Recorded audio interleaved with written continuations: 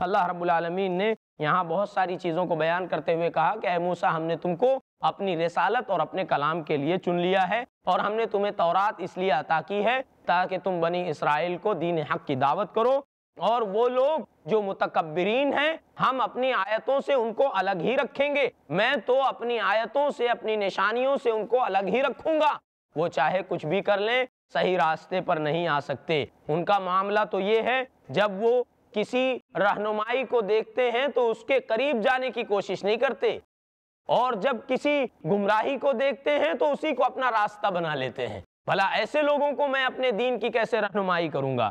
اللہ رب العالمین نے واضح فرما دیا کہ ظالمین کا یہ وطیرہ ہے اور میں ایسے لوگوں کو ہدایت نہیں دیتا۔ اگلی رکوع میں اللہ رب العالمین نے موسیٰ سامری کا واقعہ بیان کیا، چونکہ اس سے پہلے سورۃ البقرہ میں تفصیل سے بیان کیا گیا ہے۔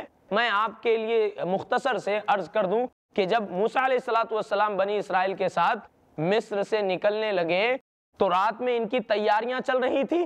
آل فرعون کو یہ اندازہ نہ ہونے پائے کہ یہ کوئی منصوبہ بنا رہے ہیں، اس وجہ سے انہوں نے قبطیوں سے کچھ زیور عاریتاً لے لیے تھے اور انہیں شادی کا بہانہ کر کے یہ نکلے۔ راتوں رات تیاری کی، جب بحر قلزم کو پار کر دیا، آل فرعون غرق آب ہو گئے، تو موسیٰ سامری نے اس دوران جب موسیٰ علیہ السلام گئے تھے کوہ طور کے پاس اللہ رب العالمین سے کلام الہی لینے کے لیے، تورات کی تختیاں لینے کے لیے، اس دوران موسیٰ سامری نے موقع کو غنیمت جانا اور اس کی نظر جبرائیل امین کے گھوڑے کی سوموں پر تھی۔ اس نے دیکھا کہ جبرائیل امین کے گھوڑے کا قدم جہاں پڑتا ہے وہاں پر ایک گھاس اگ جاتی ہے۔ فوراً اس نے وہ مٹی اٹھا لی اور وہ جو زیورات انہوں نے جمع کیے تھے سارے زیورات کو اس نے کہا کہ جمع کرو، کیونکہ وہ تو آل فرعون کے زیورات ہیں، تمہارے نہیں ہیں۔ سارے زیورات کو جمع کر کے پگھال کر کے اس نے گائے کی شکل دی، اور گائے کے اس اسٹیچو میں جیسے ہی اس نے وہ جبرائیل امین کے گھوڑے کے پیر کے نیچے کی مٹی کو داخل کیا، اس میں ایک طرح کی آواز پیدا ہو گئی۔ چنانچہ اسے موقع مل گیا، ابلیس لعین کو موقع مل گیا، بنی اسرائیل گمراہی کا شکار ہو گئے، بچڑے کی پرستش کرنے لگے۔ موسیٰ علیہ السلام واپس آئے، ہارون پر غضبناک ہو گئے اپنے بھائی کو، اور انہوں نے کہا کیسی خلافت، کیسی جانشینی کرتے ہو؟ داڑھی پکڑ کر جھنجھوڑا۔ ہارون علیہ السلام نے کہا اے میرے بھائی جان، یہ مجھے قتل کرنے کے قریب تھے، میں نے ان کو سمجھایا گوسالہ پرستی میں نہ لگو، یہ مجھے مارنے کے قریب تھے، میں نے ان کو خوب سمجھایا، یہ میری ایک نہیں سنے۔ موسیٰ علیہ السلام قوم کی طرف متوجہ ہوئے، بہت ساری نصیحتیں کی، جب غصہ جاتا رہا تختی اٹھائی اور انہیں تلقین کی، اور اللہ رب العالمین کا حکم بتایا کہ تم نے بچڑے کی پرستش کی ہے تو اللہ کا یہ حکم ہے کہ تم توبہ کرو، اور توبہ کرنے کے لیے اللہ کی طرف سے یہ سزا ہے، یہ تعزیر ہے کہ تم ایک دوسروں کا قتل کرو۔ مفسرین نے بتایا ہے کہ جن لوگوں نے بچڑے کی پرستش نہیں کی تھی انہوں نے ان لوگوں کو قتل کیا جنہوں نے بچڑے کی پرستش کی تھی۔ بعض مفسرین نے یہ بتایا ہے کہ چونکہ سبھی لوگ اس میں شریک تھے، اس وجہ سے ان کی دو صفیں کر دی گئی، اور ایک طرف سے دوسروں کو، اور انہوں نے اپنے فریق مخالف کو اس طرح سے آمنے سامنے ایک دوسروں کو قتل کیا۔ موسیٰ علیہ السلام نے اپنی قوم کے 70 آدمیوں کو منتخب کیا، جس میں سے 60 آدمی تو بوڑھے تھے، 10 نوجوانوں کو بھی شامل کیا، اور ان برگزیدہ لوگوں کو لے کر اللہ رب العالمین کے دربار میں کوہ طور کے دامن میں حاضر ہوئے۔ اللہ رب العالمین نے انہیں توبہ کے لیے اس میدان میں بلوایا تھا۔ یہ توبہ کے لیے موسیٰ علیہ السلام کے ساتھ جب اس جگہ پر گئے تو انہوں نے ایک نیا مطالبہ کر دیا اور کہا یا موسیٰ لن نؤمن لک حتی نری اللہ جہرا، اے موسیٰ جب تک ہم اپنی آنکھوں سے تمہارے رب کو نہیں دیکھ لیتے، دیدار نکل لیتے، ہم تم پر ایمان نہیں لائیں گے۔ موسیٰ علیہ السلام نے کہا تم اللہ سے ڈرو، اللہ کا عذاب نہ آئے، تم ایسا مطالبہ کیوں کر رہے ہو؟ انہوں نے کہا کہ ہم اس پر بضد ہیں۔ اللہ رب العالمین نے ان پر عذاب نازل کیا، وہ سب کے سب مر گئے۔ موسیٰ علیہ السلام نے فرمایا اے اللہ میں بنی اسرائیل قوم کو کیا منہ دکھاؤں گا، تو انہیں زندہ فرما دے۔ اللہ رب العالمین نے موسیٰ علیہ السلام کی دعا قبول فرما لی اور ان تمام 70 لوگوں کو اللہ نے زندہ کر دیا۔ بہرحال اس واقعے کو بھی اللہ نے یہاں بیان کیا ہے اور فرما دیا ہے کہ میری رحمت قیامت کے دن صرف مومنوں کے لیے ہوگی۔ آگے اللہ رب العالمین نے رسول اللہ صلی اللہ علیہ وسلم کی رسالت کے عام ہونے کو بیان کیا اور کہا قل یا ایھا الناس انی رسول اللہ الیکم جمیعا، کہہ دیجئے میں تمام لوگوں کی طرف اللہ کا پیغمبر بنا کر بھیجا گیا ہوں۔ یعنی رسول اللہ صلی اللہ علیہ وسلم کی خصوصیات میں سے ہے، آپ فرماتے ہیں وَكَانَ النَّبِيُّ يُبْعَثُ إِلَىٰ قَوْمِهِ خَاصَّةً وَبُعِثْتُ إِلَى النَّاسِ عَامَّةً۔ سارے انبیاء کرام کا معمول یہ تھا کہ وہ کسی قوم کی طرف بھیجے جاتے تھے، اللہ رب العالمین نے مجھے ساری انسانیت کی طرف بھیجا ہے۔ اسی وجہ سے صحیح مسلم کی مشہور روایت ہے، محمد رسول اللہ صلی اللہ علیہ وسلم نے فرمایا لا يسمع بی رجل من هذه الامہ یہودی ولا نصرانی ثم لا یؤمن بی الا دخل النار، او کما قال علیہ الصلوۃ والسلام، کہ کوئی بھی انسان جو میرے بارے میں سنے گا، خواہ وہ یہودی ہو خواہ وہ عیسائی ہو، میرے بارے میں سننے کے بعد اگر مجھ پر میری رسالت پر ایمان نہیں لائے گا اور اسی حالت میں اس کی موت ہوگی تو سوائے جہنم کے اور کہیں نہیں جائے گا۔ تو محمد رسول اللہ صلی اللہ علیہ وسلم کو اللہ تبارک و تعالیٰ نے رسالت عامہ سے نوازا ہے۔ آپ کی بعثت کے بعد دنیا میں پیدا ہونے والے ہر شخص کی نجات کے لیے ضروری ہے کہ وہ محمد رسول اللہ صلی اللہ علیہ وسلم کی رسالت کو تسلیم کرے، آپ ہی کی زندگی کو اپنی زندگی کے لیے آئیڈیل اور نمونہ بنائیں۔ بنی اسرائیل کے بہت سارے واقعات کو اللہ نے یہاں بیان کیا، ان کی شرارتوں کو بیان کیا۔ سورۃ البقرہ کے حوالے سے میں نے آپ کے گوش گزار کیا۔ یہاں پر اللہ رب العالمین نے خصوصی واقعہ نقل کیا اصحاب السبت کا۔ اللہ فرماتا ہے وَاسْأَلْهُمْ عَنِ الْقَرْيَةِ الَّتِي كَانَتْ حَاضِرَةَ الْبَحْرِ إِذْ يَعْدُونَ فِي السَّبْتِ إِذْ تَأْتِيهِمْ حِيتَانُهُمْ يَوْمَ سَبْتِهِمْ شُرَّعًا وَيَوْمَ لَا يَسْبِتُونَ لَا تَأْتِيهِمْ كَذَلِكَ نَبْلُوهُمْ بِمَا كَانُوا يَفْسُقُونَ۔ اللہ فرماتا ہے کہ ان یہودیوں سے محمد رسول اللہ صلی اللہ علیہ وسلم آپ پوچھئے کہ اصحاب سبت کا کیا معاملہ ہے۔ اصحاب سبت بھی بنی اسرائیل کی ایک قوم تھی۔ اللہ رب العالمین نے ان سے کہا کوئی عبادت کا دن طے کر لو۔ اللہ نے فرمایا جمعہ کا دن طے کر لو، ہفتہ واری عبادت کا دن، ہفتے کی عید کے طور پر۔ بنی اسرائیل نے کہا نہیں، جمعہ کا دن ہمیں پسند نہیں ہے، ہم سنیچر کا دن منتخب کرتے ہیں۔ اللہ رب العالمین نے ان کی مرضی سے سنیچر کے دن کو ہفتے کی عید اور ہفتے کی عبادت کا دن بنا دیا۔ اور اللہ نے فرمایا دیکھو سنیچر کے دن تم شکار مت کرنا۔ یہ بحر قلزم کے کنارے مدین اور طور کے درمیان میں آباد تھے، ان کو اللہ رب العالمین نے وہاں آباد کیا تھا۔ ان سے کہا دیکھو تم سنیچر کے دن عبادت کے دن شکار مت کرنا۔ یہ مچھلیوں کا شکار کرتے تھے، ان کا کاروبار، ان کی تجارت مچھلیوں کی تھی۔ بہرحال اللہ رب العالمین نے عبادت کے دن ان کو منع کیا سنیچر کے دن شکار نہ کرنا، اور مچھلیوں کو اللہ نے حکم دیا شرعا کہ اے مچھلیاں سنیچر کے دن تم سطح سمندر پر آ سکتی ہو، یہ عبادت کا دن ہے۔ چنانچہ اللہ کے حکم سے سطح سمندر پر مچھلیاں سنیچر کو آتی تھیں۔ اللہ نے ان کو سنیچر کے روز شکار کرنے سے منع کیا تھا، لیکن جیسے ہی مچھلیاں آتی یہ شکار کرتے۔ جب قوم کے اچھے لوگ انہیں منع کرتے تو انہوں نے نہریں کھود رکھی تھی، نہر کھود رکھی تھی تاکہ نہروں سے پانی آ جائے اور ہم سنیچر کے بعد اتوار کے دن ان مچھلیوں کو پکڑ لیں۔ لیکن اس کے باوجود بھی مچھلیاں مد و جزر میں واپس لوٹ جاتی تھیں، تو انہوں نے کچھ گڑھے بنا لیے اور وہاں پر نہروں کو جاری کر دیا۔ جب ان گڑھوں میں مچھلیاں آ جاتی تھی تو پھر ان گڑھوں سے یہ آسانی سے مچھلیاں اتوار کے دن صبح میں پکڑ لیتے تھے۔ اس طرح سے انہوں نے اللہ کو دھوکہ دینے کی کوشش کی۔ حقیقت یہ ہے کہ یہ اپنے آپ کو دھوکہ دے رہے تھے۔ اللہ رب العالمین نے ان پر عذاب نازل فرمایا، اور عذاب ایسا آیا کہ یہ سب اپنے گھروں میں بندر بنا دیے گئے۔ اصحاب سبت میں 3 طرح کے لوگ تھے، ایک وہ جو شکار کرتے تھے، دوسرے وہ جو شکار کرنے سے منع کرتے تھے، تیسرے وہ لوگ تھے جو شکار کرنے والوں کو روکتے بھی نہیں تھے اور ان کی مدد بھی نہیں کرتے تھے۔ سوال یہ ہے کہ مفسرین کے درمیان اس سلسلے کو لے کر اختلاف ہے کہ عذاب کن لوگوں پر آیا، کن لوگوں کو اللہ رب العالمین نے بندر بنا دیا۔ اگر آپ حضرت عبداللہ ابن عباس رضی اللہ عنہما کی وہ روایت دیکھیں گے جو حضرت علی ابن ابی طلحہ کی سند سے ہے، اور تفسیر کے باب میں حضرت علی ابن ابی طلحہ کی سند سے عبداللہ ابن عباس رضی اللہ عنہما کی ہر روایت معتبر ہوتی ہے۔ آپ اگر اس روایت کو دیکھیں گے تو آپ کو ملے گا کہ اکرمہ فرماتے ہیں کہ ایک مرتبہ میں نے دیکھا حضرت عبداللہ ابن عباس رضی اللہ تعالیٰ عنہما قرآن کریم کی تلاوت فرما رہے تھے، میں ان کے پاس گیا تو ان کی آنکھوں میں آنسو تھے۔ انہوں نے کہا اکرمہ تم نے دیکھا قرآن کی آیت کریمہ میں پڑھ رہا ہوں، مجھے افسوس ہے بنی اسرائیل پر کہ وہ کتنی گنجائشیں نکالتے تھے۔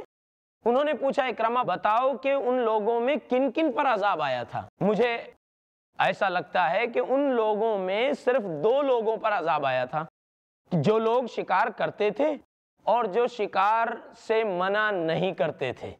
حضرت اکرمہ رضی اللہ فرماتے ہیں کہ میں نے حضرت عبداللہ ابن عباس رضی اللہ عنہ سے فرمایا کہ اللہ کے نبی صلی اللہ علیہ وسلم نے فرمایا ہے کہ دل میں کسی برائی کو برا جاننا بھی ایمان کا سب سے نچلا درجہ ہے، ایمان کا درجہ ہے۔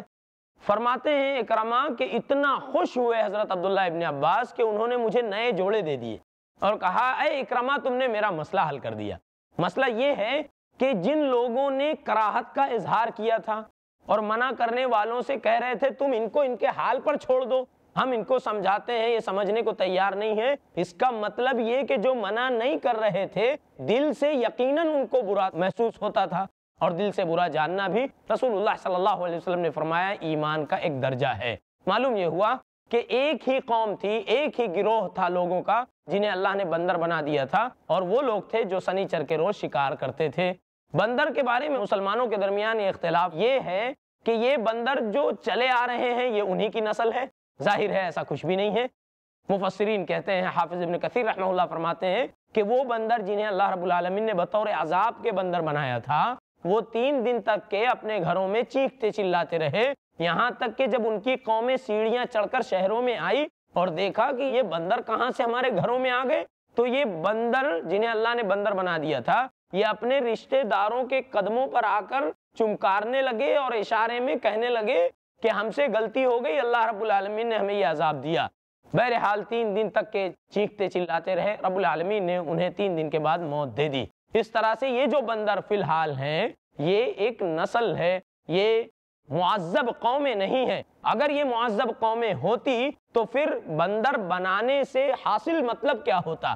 یہ کیسے معلوم ہوتا کہ اللہ رب العالمین نے انہیں بندر بنایا ہے؟ اگر بندروں کا وجود اسی وقت سے ہوتا تو پھر یہ کیسے معلوم ہوتا لوگوں کو کہ یہ بندر ہے؟ ظاہر ہے یہ بندر پہلے سے چلے آ رہے ہیں بطور عذاب کے، جس طرح اللہ نے بہت ساری قوموں کو خنزیر بنایا اسی طرح سے اللہ رب العالمین نے انہیں بندر بنایا تھا۔ جابر بن عبداللہ رضی اللہ تعالیٰ عنہ سے صحیح بخاری میں مروی ہے، فرماتے ہیں کہ رسول اللہ صلی اللہ علیہ وسلم نے فرمایا اللہ یہود پر لعنت کرے کہ اللہ نے اس قوم کے لیے بکری اور گائے کی چربی کو حرام کیا تو انہوں نے چربی کا تیل استعمال کرنا شروع کر دیا۔ معلوم یہ ہوا کہ حیلہ سازی یہودیوں کی جبلت، یہودیوں کی طینت، یہودیوں کے مزاج اور ان کی شرارت میں داخل ہے۔ اس امت میں بھی جو لوگ حیلہ سازی کرتے ہیں انہیں بھی بچنا چاہیے۔ بہت ساری حیلہ سازی سماج اور معاشرے میں، مسلم سوسائٹی میں جاری ہیں۔ آگے کی کچھ آیتیں اللہ رب العالمین نے عالم ارواح کے تعلق سے بیان کی۔ اللہ فرماتا ہے وَإِذْ أَخَذَ رَبُّكَ مِنْ بَنِي آدَمَ مِنْ ظُهُورِهِمْ ذُرِّيَّتَهُمْ وَأَشْهَدَهُمْ عَلَىٰ أَنفُسِهِمْ أَلَسْتُ بِرَبِّكُمْ قَالُوا بَلَىٰ شَهِدْنَا أَن تَقُولُوا يَوْمَ الْقِيَامَةِ إِنَّا كُنَّا عَنْ هَٰذَا غَافِلِينَ أَوْ تَقُولُوا إِنَّمَا أَشْرَكَ آبَاؤُنَا مِنْ قَبْلُ وَكُنَّا ذُرِّيَّةً مِنْ بَعْدِهِمْ أَفَتُهْلِكُنَا بِمَا فَعَلَ الْمُبْطِلُونَ۔ اتنی واضح بات اللہ رب العالمین نے بیان فرما دی۔ اللہ نے فرمایا یاد کرو جب تیرے پروردگار نے آدم اور اس کی ذریت سے گواہی لی، عالم ارواح میں ہم اور آپ بھی تھے، اللہ رب العالمین نے ان سے گواہی لی الستُ بربکم، کیا میں تمہارا پروردگار نہیں ہوں؟ قالوا بلا، انہوں نے کہا کیوں نہیں؟ شہدنا ان تقولوا یوم القیامہ، ہم گواہی دیتے ہیں کہ تو ہی ہمارا رب ہے۔ قابل غور یہ ہے کہ اللہ رب العالمین نے یہ نہیں کہا الستُ بالہکم، میں تمہارا معبود نہیں ہوں، نہیں، اللہ نے عبودیت کی گواہی نہیں لی، اللہ نے ربوبیت کی گواہی لی۔ الستُ بربکم، کیا میں تمہارا رب نہیں ہوں؟ ظاہر ہے اس لیے اللہ رب العالمین نے ربوبیت کی گواہی لی کہ بندہ جس کو رب مانتا ہے، جس کو پالن ہار مانتا ہے، ظاہر ہے عبادت بھی اسی کی کرتا ہے، اس لیے اللہ نے اپنی ربوبیت کو ثابت کیا عالم ارواح میں اور اس کے اغراض بھی بتا دیے۔ اس کے 2 بڑے مقصد اللہ نے بتائے، ان تقولوا یوم القیامۃ انا کنا عن ھذا غافلین او تقولوا انما اشرک آباؤنا من قبل، کل یہ مت کہنے لگنا قیامت کے دن کہ ہمیں معلوم ہی نہیں تھا توحید کیا چیز ہے، شرک کیا چیز ہے۔ اور دوسرا عذر بھی نہیں قابل قبول ہوگا کہ تم کہنے لگو کہ ہمارے آبا و اجداد نے شرک کیا تھا، ہم تو صرف فالو کر رہے تھے، ان کی باتوں پر عمل کر رہے تھے، باطل پرستوں کی وجہ سے تو ہمیں سزا کیوں دیتا ہے؟ کل یہ دونوں طرح کے عذر ناقابل قبول ہیں۔ پہلا عذر یہ ہے کہ تم غفلت کا عذر پیش نہیں کر سکتے کہ ہمیں معلوم نہیں تھا، معلوم یہ ہوا کہ توحید کا جاننا ہر مسلمان کے لیے ضروری ہے۔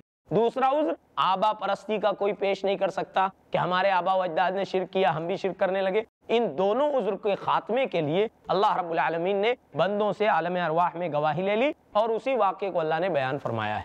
اس کے بعد اللہ رب العالمین نے وَاتْلُ عَلَيْهِمْ نَبَأَ الَّذِي آتَيْنَاهُ آيَاتِنَا فَانْسَلَخَ مِنْهَا فَأَتْبَعَهُ الشَّيْطَانُ فَكَانَ مِنَ الْغَاوِينَ میں اس شخص کا ذکر کیا ہے جس نے اللہ رب العالمین کے کلام پر مہارت حاصل کی، اللہ کے پیغمبروں کو پہچانتا تھا لیکن اس نے انکار کیا۔ اس شخص کے متعلق مفسرین میں اختلاف ہے، بعض لوگوں نے کہا کہ امیہ ابن سلط جو رسول اللہ صلی اللہ علیہ وسلم کے زمانے میں تھا، پرانی کتابوں پر بھی اس کا یقین تھا، رسول اللہ صلی اللہ علیہ وسلم کی رسالت پر بھی اسے کافی مہارت تھی، جانتا تھا، علم تھا، لیکن اس نے انکار کیا۔ صحیح بات یہ ہے کہ حضرت علی ابن ابی طلحہ کی سند سے عبداللہ ابن عباس رضی اللہ عنہما کی روایت ہے تفسیر کے باب میں حضرت علی ابن ابی طلحہ کی سند سے حضرت عبداللہ ابن عباس رضی اللہ تعالی عنہما کی تفسیر کے باب میں مشہور ہے، معتبر ہے، فرماتے ہیں کہ یہاں مراد بلعم باعورہ ہے، جو کنعانیوں میں تھا، جس نے بنی اسرائیل کے خلاف بد دعا کی، اللہ رب العالمین کا عذاب اس پر نازل ہوا اور اس کی زبان باہر کو لٹک گئی۔ بعد میں لوگوں نے عمد العامات کے ساتھ، وقت گزرنے کے ساتھ ساتھ لوگوں نے اسٹیچو کی شکل دے دی اور اسے اپنا معبود بنا لیا۔ بہرحال کوئی بھی شخص ہو، اللہ رب العالمین نے یہ واضح کر دیا کہ اللہ کی کلام کی آیتوں کو جاننے کے باوجود انکار کرنا یہ اللہ رب العالمین کے عذاب کی گرفت کا باعث ہے۔ اس کے بعد اللہ رب العالمین نے اس کی وجوہات بیان کی۔ بہت سارے انسانوں اور جنوں کے لیے ہم نے جہنم کو تیار کر رکھا ہے۔ کیوں؟ لہم قلوب لا یفقہون بہا ولہم اعین لا یبصرون بہا ولہم آذان لا یسمعون بہا اولئک کالانعام بل ہم اضل اولئک هم الغافلون، کہ ہم نے انہیں کان دیے سنتے نہیں، آنکھیں دی دیکھتے نہیں، دل دیے سوچتے نہیں، یہ تو جانوروں کی طرح ہیں، جانوروں سے بھی زیادہ گئے گزرے ہیں۔ اس مفسرین نے خصوصاً حافظ ابن کثیر رحمہ اللہ نے گھوڑے سے مثال دی ہے۔ گھوڑے کو اس کا سپاہی روزانہ سوکھے چنے دیتا ہے اور اسی سوکھے چنے کی بدولت وہ سپاہی کو اپنی پیٹھ پر لے کر میدان کارزار میں آگے کی طرف بھاگتا ہے۔ سامنے سے تیروں کی بوچھار ہے لیکن گھوڑا کبھی پیٹھ نہیں دکھاتا۔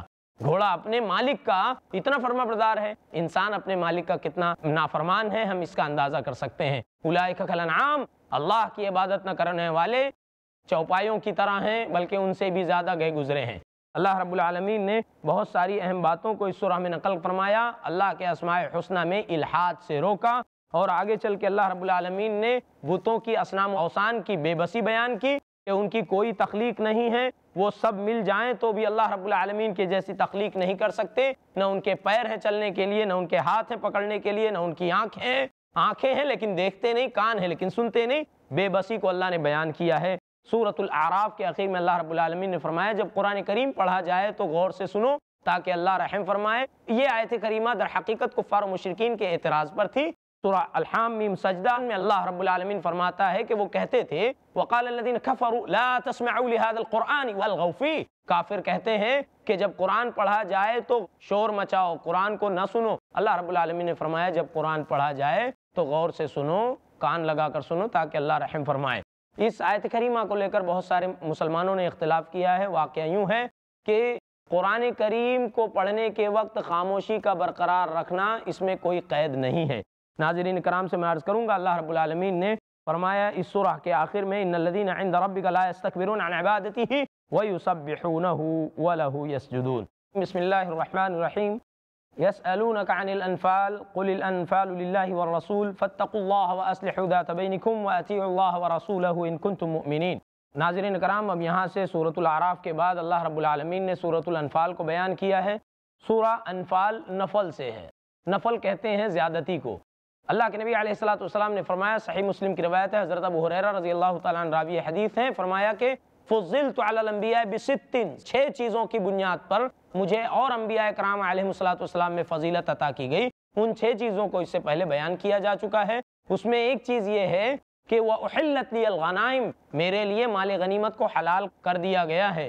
معلوم یہ ہوا کہ پرانی قوموں کا طریقہ یہ تھا کہ جب میدان کارزار میں لڑائی کرتے اللہ رب العالمین انہیں فتح یابی عطا فرماتا اور دشمنوں سے مال غنیمت انہیں حاصل ہوتا تو اللہ کا یہ حکم تھا کہ مال غنیمت کو میدان میں جمع کریں، اور اللہ رب العالمین کے حکم سے آسمان سے آگ آتی اور مال غنیمت کو کھا کر خاکستر کر دیتی، ہضم کر جاتی۔ یہ اس بات کا پروف تھا، اس بات کا ثبوت تھا کہ اللہ رب العالمین نے ان کی قربانیوں کو قبول فرما لیا ہے۔ لیکن مسلم امہ کے لیے، ملت اسلامیہ کے لیے، مسلمانوں کے لیے مال غنیمت کو حلال کر دیا گیا ہے۔ چونکہ پہلے حلال نہیں تھا اب حلال کر دیا گیا ہے، اسی وجہ سے اس کو انفال کہا جاتا ہے، یعنی وہ چیز جو زیادہ ہے، نفل سے انفال ہے۔